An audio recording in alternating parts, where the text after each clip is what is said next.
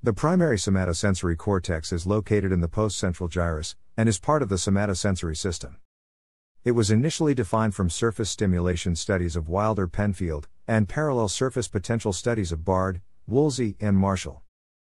Although initially defined to be roughly the same as Brodmann areas 3, 1 and 2, more recent work by Kaas has suggested that for homogeny with other sensory fields only area 3 should be referred to as primary somatosensory cortex, as it receives the bulk of the thalamocortical projections from the sensory input fields. At the primary somatosensory cortex, tactile representation is orderly arranged from the toe to mouth. However, some body parts may be controlled by partially overlapping regions of cortex. Each cerebral hemisphere of the primary somatosensory cortex only contains a tactile representation of the opposite side of the body. The amount of primary somatosensory cortex devoted to a body part is not proportional to the absolute size of the body's surface, but, instead, to the relative density of cutaneous tactile receptors located on that body part. The density of cutaneous tactile receptors on a body part is generally indicative of the degree of sensitivity of tactile stimulation experienced at said body part. For this reason, the human lips and hands have a larger representation than other body parts.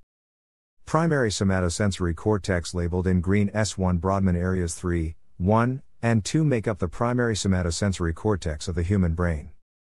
Because Brodmann sliced the brain somewhat obliquely, he encountered area 1 first. However, from anterior to posterior, the Brodmann designations are 3, 1, and 2, respectively.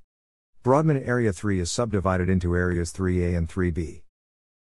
Where BA1 occupies the apex of the postcentral gyrus, the rostral border of BA3A is in the nadir of the central sulcus, and is caudally followed by BA3B, then BA1 with BA2 following and ending in the nadir of the postcentral sulcus.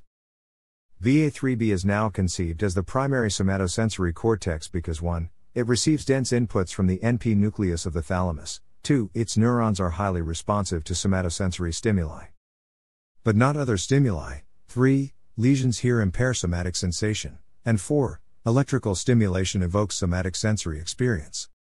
BA3A also receives dense input from the thalamus, however, this area is concerned with proprioception. Areas 1 and 2 receive dense inputs from BA3B. The projection from 3B to 1 primarily relays texture information, the projection to area 2 emphasizes size and shape. Lesions confined to these areas produce predictable dysfunction in texture, size, and shape discrimination. Somatosensory cortex, like other neocortex, is layered. Like other sensory cortex, the thalamic inputs project into layer 4, which in turn project into other layers. As in other sensory cortices, S1 neurons are grouped together with similar inputs and responses into vertical columns that extend across cortical layers, for example, as shown by Vernon Mountcastle, into alternating layers of slowly adapting and rapidly adapting neurons, or spatial segmentation of the vibrissae on mouse/rat cerebral cortex. This area of cortex, as shown by Wilder Penfield and others, is organized somatotopically, having the pattern of a homunculus. That is, the legs and trunk fold over the midline, the arms and hands are along the middle of the area shown here, and the face is near the bottom of the figure. While it is not well shown here, the lips and hands are enlarged on a proper homunculus, since a larger number of neurons in the cerebral cortex are devoted to processing information from these areas.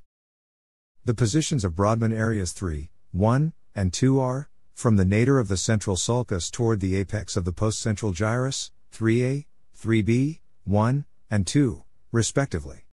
These areas contain cells that project to the secondary somatosensory cortex.